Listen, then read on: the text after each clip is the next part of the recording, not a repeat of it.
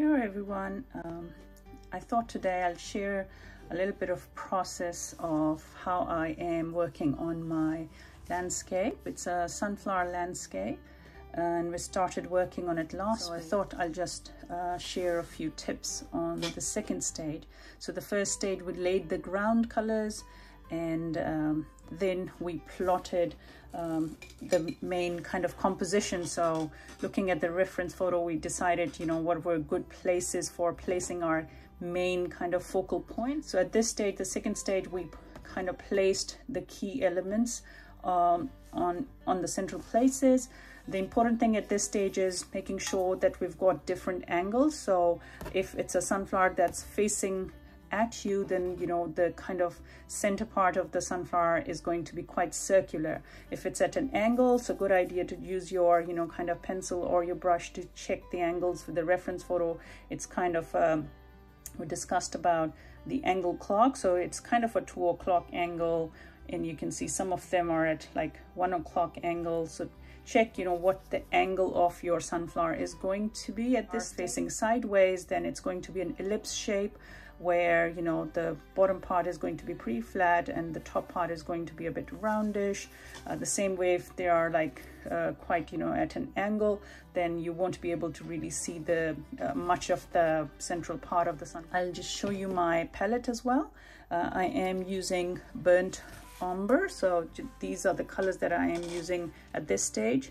I've got cadmium red medium hue, I've got burnt umber, I'm using titanium white, cadmium yellow medium hue, then I have got a bit of alizarin crimson hue permanent, and phthalo blue.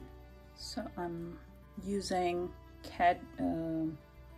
burnt umber, and I've gone back and I'm kind of redefining the center of the sunflowers, so just getting my central part of the sunflowers blocked in with burnt umber. Very nice rich color, deep color, really good for blocking in stage.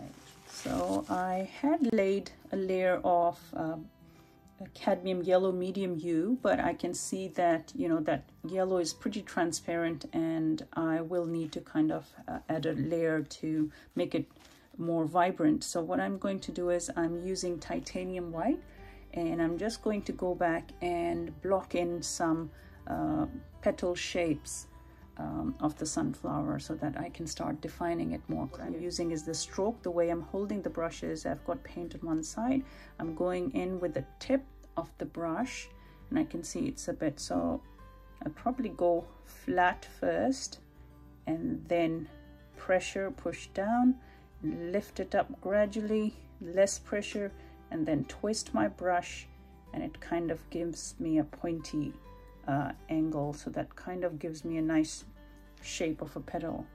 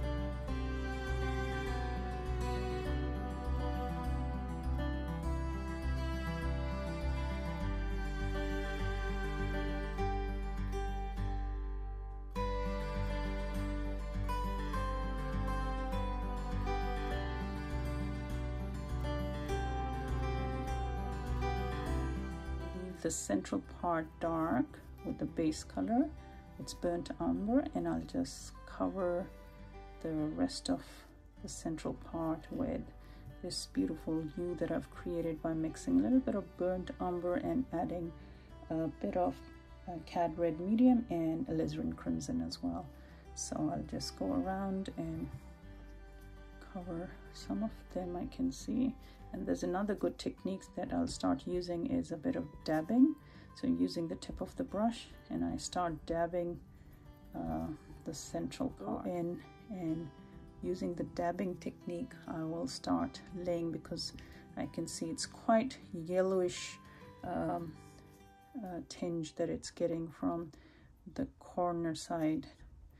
So I will add a bit of yellow and start dabbing that on top of that crimson layer that I've laid, but I don't want it to overtake that beautiful color that is at the bottom. So I'll just be careful not to totally kind of kill it off, but still have a bit of, you know, yellow shining through. We'll continue from there next time. So thank you for joining. See ya. Bye.